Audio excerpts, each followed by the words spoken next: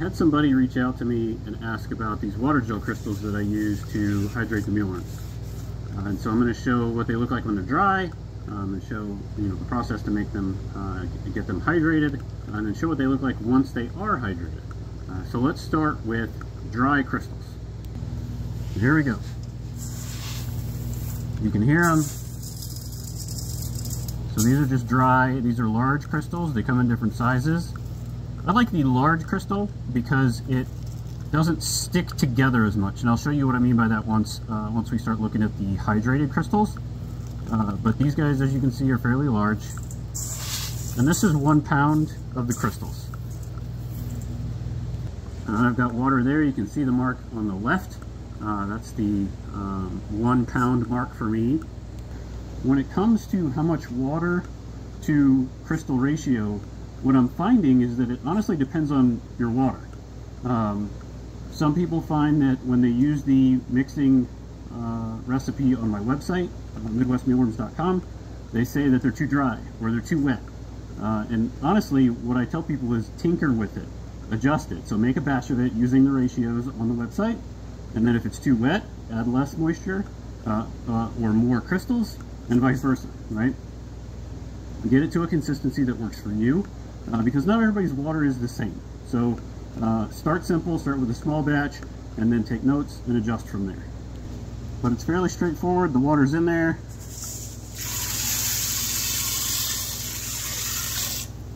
And that's it. And it'll start absorbing pretty quickly. I'm going to go look at the batch that's already been made. But you can see it's down at the bottom there. It's not perfectly evenly distributed here, and that's okay, because it'll start to absorb and start to kind of shift around. At one point I tried messing around with making it more even on the bottom, but that's just a waste of effort and time. There's no point to do that. This will make a perfectly fine batch. Put the lid on, let it sit. It'll probably take about 4 to 6 hours.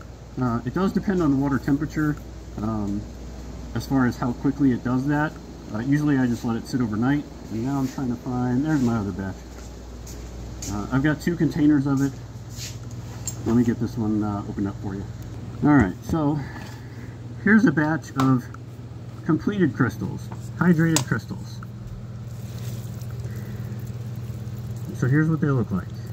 They're not dripping wet. I don't want them dripping wet. That's a personal choice here and a process choice here. If these are dripping wet, when I go to get handfuls of this and throw it into a container, it's going to slop water and a little bit of this stuff mixed in with the water that just hasn't absorbed into a crystal is going to slop all that around. And so I find that the texture like this feels like Jell-O to me that you would eat, right? Like Jell-O that's been refrigerated. None of this has been refrigerated, so this is just how it looks in the ambient temperature of 80 degrees Fahrenheit. But you can see these are pretty large crystals. And so what I do is I will literally just take these and throw them into a tray. But that's what they look like there. So I mentioned earlier large versus other sizes. What I found when I tested the smaller sizes is that they clump together and stay together. You can see how these kind of break apart, right? And that's good from my perspective. I want to try to get as much as possible across the whole breadth of the tray. When I used smaller crystals, I think there's micro, small, and medium.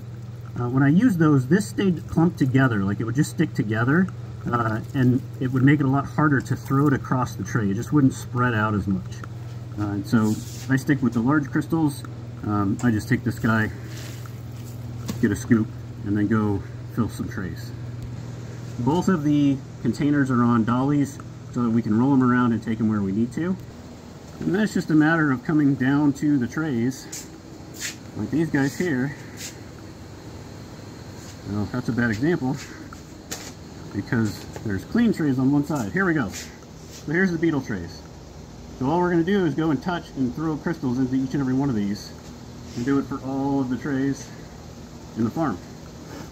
The beetles get 1 handful 3 times a week.